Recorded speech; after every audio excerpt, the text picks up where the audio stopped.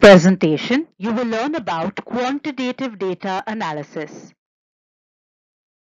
Quantitative analysis refers to the process where the data collected is classified and then processed using a set of statistical methods. It involves mathematical processing and manipulation, which is then interpreted and illustrated with the help of graphical representations. The data chosen for quantitative researches are collected randomly and in large samples. Thus, the analysis allows the researcher to apply the patterns or trends found in the sample to the general population. Quantitative analysis is objective in nature and attempts to understand the occurrence of an event or happening and describe them using statistical methods. It is therefore not concerned with the random or scarce results of a study. However, it is vital to note that researchers must take care not to make sweeping generalizations about the analyzed data. The kind of data collected in a quantitative design are primarily concerned with measurable quantities like length, weight, speed, width, temperature, etc.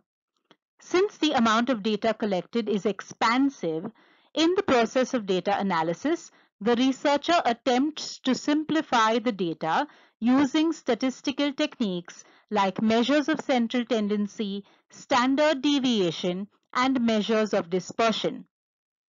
This data is then expressed through diagrammatic representations, for example, charts, graphs, etc. Steps. Quantitative data analysis can be simplified when broken down into the following steps. Organizing the collected data. The researcher could have collected data for the research from a number of samples. The first stage of data analysis should therefore be to organize the collected responses from the sources so that they may be explored or described in greater detail.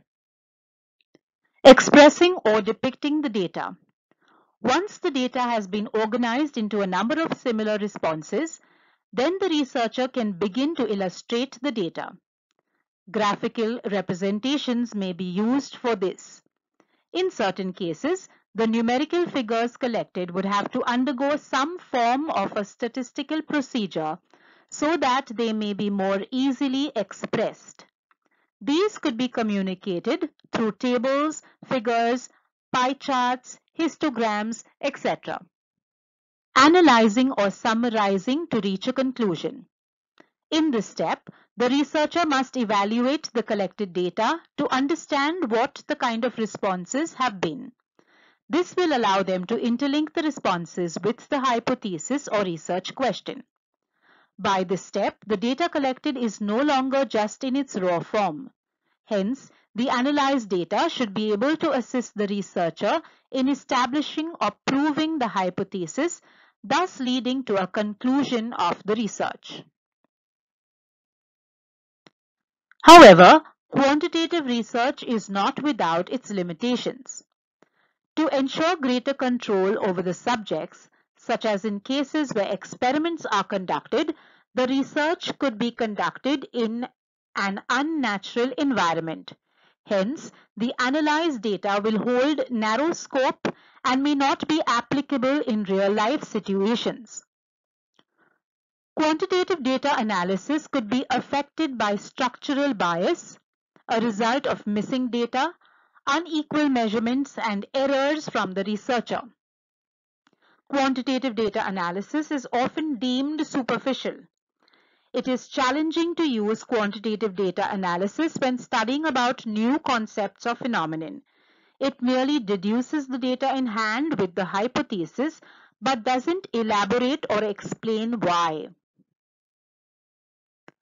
John Best, in his book Research in Education, pens down some of the things researchers must keep in mind when doing quantitative data analysis. Are tables and figures used properly? Is explanation on the text clear and brief? is the examination of relations between data based on logic and proper perception. Is the statistical analysis understood properly?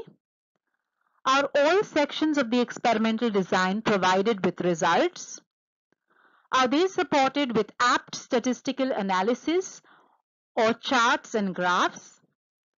Are the results projected directly in a straitjacket manner without explaining the reasons for their occurrence? Are all statistical analyses suitable and presented properly? Types of quantitative analysis. Descriptive analysis. A descriptive analysis is considered as the important first step of conducting a statistical analysis.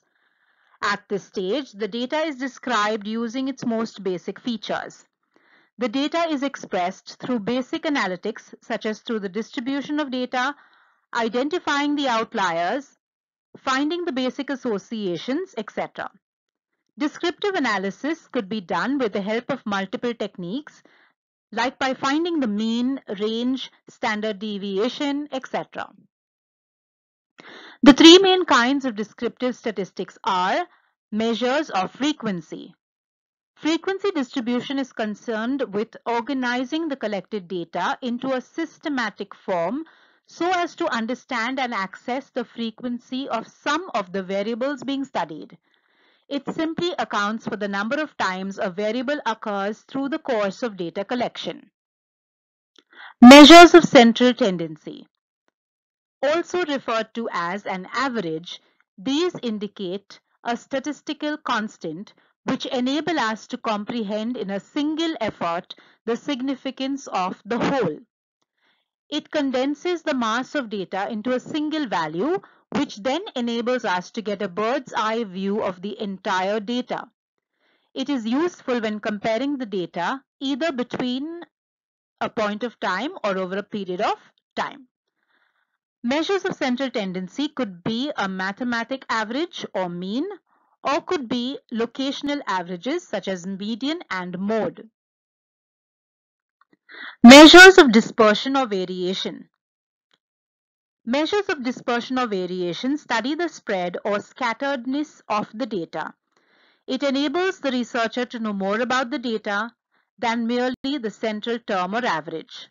Hence, it aids in supplementing the measure of central tendency by providing information about how individual items are spread around the mean. There are four measures of dispersion: range, quartile deviation, mean deviation, and standard deviation. Inferential analysis. According to Best, the purpose of inferential statistics is to draw inferences about a population on the basis of sample estimation. Inferential statistics are statistical procedures that are used to infer and draw conclusions about the population undertaken for study based on the data sample collected from them. Inferential statistics use descriptive statistics as the base from which inferences are drawn. Statistical tests like t-test, parametric test, hypothesis test, etc. are used to identify if there is an observed pattern in the data collected. Researchers use inferential statistics to determine the relation between the outcome and the intervention, or to analyze the strength of the relationship being studied. Thank you for watching the presentation.